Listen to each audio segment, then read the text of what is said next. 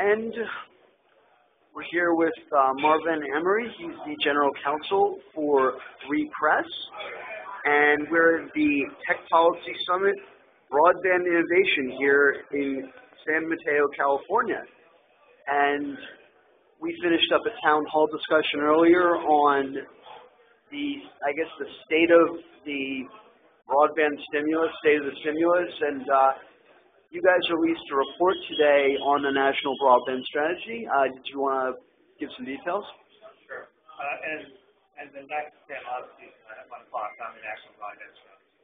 And today we issued a report entitled Dismantling Digital Deregulation, which is an analysis of the last 8 years of policy failures when it comes to high-speed internet deployment, competition, and value in terms of speed and price. And the report is very rigorous. We go through all of the FCC's, the turn from the FCC away from 60 years of common carriage, pro-competitive policies endorsed by both the Republicans and the Democrats, the policies of the last 8 years under the Bush administration, which included premature deregulation of the middle mile market, of the last mile market, of the wireless market, of high-speed internet access.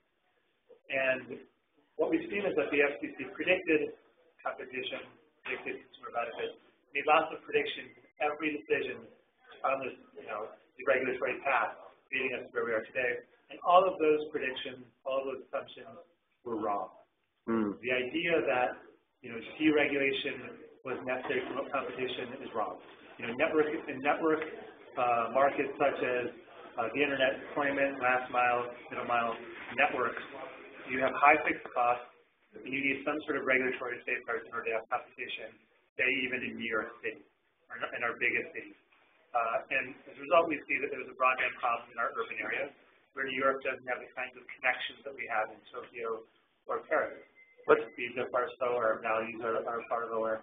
And you also see that in the rural area, there's no regulatory policy, no strategy, trying to make sure that all the rural Americans also had access to the kinds of connections that we should have. Now let's talk about that.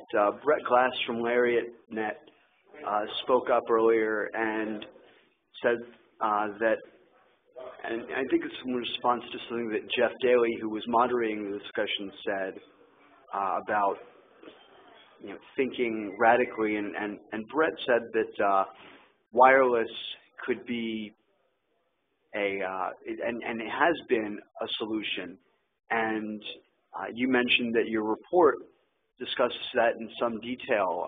Would you like to elaborate? Sure. So wireless connections could be competitors with the cable platform and the DSL platform. There are several reasons why they're not. One reason is that AT&T and Verizon control a lot of the spectrum. They also control a lot of the wireline connections. They don't want to compete with themselves and deploy high-speed connections. A second reason is because companies like Verizon and AT&T control the middle mile. So if you're a wireless competitor, like say Brett Glass, you have to go to AT&T or Verizon to pay for get your backhaul to get back to the internet. Those connections, middle mile connections, have been highly deregulated. So we went from a situation about a decade ago where these carriers had 11% rates of return to a situation where now you have 700% rates of return in certain parts of the country, 300% rates of return. I believe in Wyoming, where Brett Glass is, the rates of return are somewhere between the 200% to 300% range.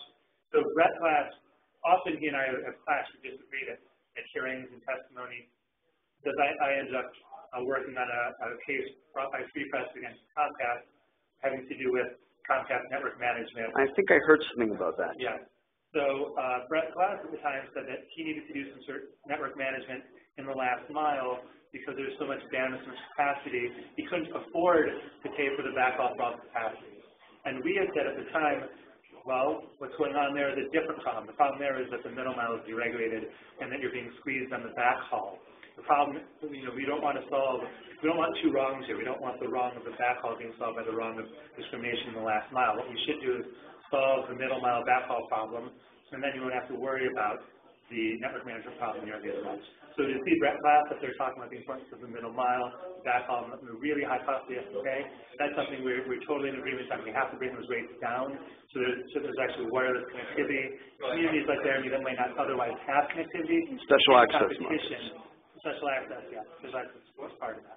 So basically what you're saying is the net neutrality debate, let's not even call it net neutrality because that's openness and really and it is, openness is broader than net neutrality. When we talk about openness, we're talking about open devices, with open networks, open applications, all of that, but most importantly, I think the takeaway here is that, and tell me if I'm wrong, that regulating the middle mile is a necessary precondition in any broadband strategy for ensuring an open last mile.